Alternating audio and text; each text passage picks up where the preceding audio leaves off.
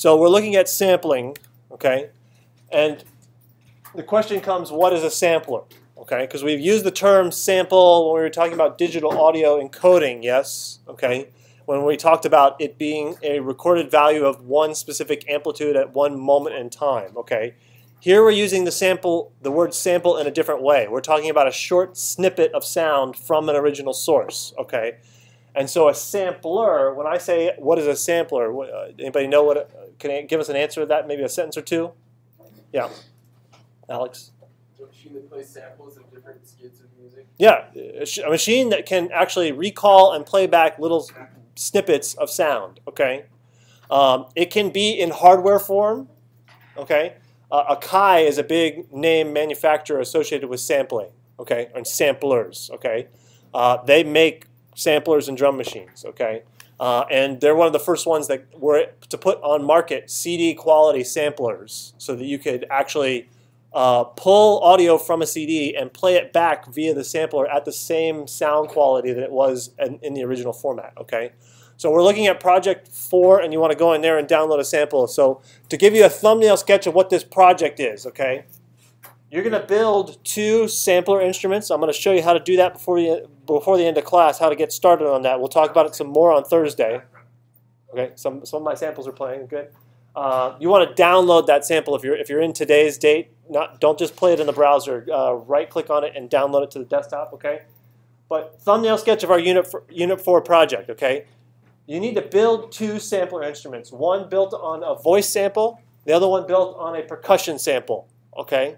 This is the one project where I'm not going to pay attention to citing your sources and Creative Commons and copywriting. I'm turning a blind eye to those sorts of things, okay? So if you want to do something illegal, this is your one chance in my class to do something illegal with regards to copyright, okay? Get it out of your system, okay? Because from here on out, I'm going to ask you, where's your source, what's your Creative Commons, that sort of stuff, okay? You're going to then use MIDI to develop a 1 to 2 minute composition with those 2 sampler instruments. Again, one based on the voice, one based on percussion samples, okay? You can use them multiple times. You can actually have more than one if you want, more than one sample built off of them. But I want there to be at least voice samples that you're working with and percussion samples that you're working with so that you're not working with just one or the other, okay? So I'm going to show you how to do that. This is going to be due Wednesday, April 10th. Where is that in relationship to the calendar? Anybody, where are my calendar folks? April 10th is when? That's a week, yes, a week from tomorrow, okay? So as I mentioned, fast turnaround on this project, okay?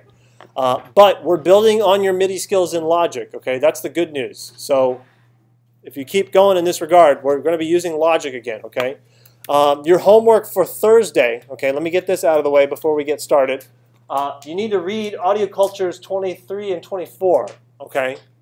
So both of those have to do with plunderphonics. One of them is actually by John Oswald talking about his kind of artistic prerogative with regard to plunderphonics, okay? Read Audio Culture 23 and 24 before Thursday, okay? And you need to choose one voice and one percussive audio sample prior to Thursday because you want to be in Thursday actually building your audio instruments that you're going to use in this project. Otherwise, you're going to get behind and not get it done this weekend, okay? Yeah? It can be anything, okay? What I'm going to do Thursday in class, I'm going to I was kind of bad about this, no pun intended, based on our prior audio example, but I was kind of bad about this last time I asked you to bring in an audio sample and I had people email me after the fact. What I'm going to do in class on Thursday, I'm going to go around with my headphones and just confirm that everybody has 2 audio samples, one voice-based, one percussion-based, that they're going to be using in their project, okay? Make sense? Yeah? How long should they relatively be? Some of them could be 1 or 2 words, and some of them could be... It can be as long as you want, but just keep in mind, the longer the audio sample, the more you got to work through to build your sampler. Okay, so it's probably better to use a couple of short ones than it is one really long one, okay? But one voice and one percussive audio sample for Thursday in class, okay? So in class, you'll be expected to have that. You'll also be expected to have read this, okay?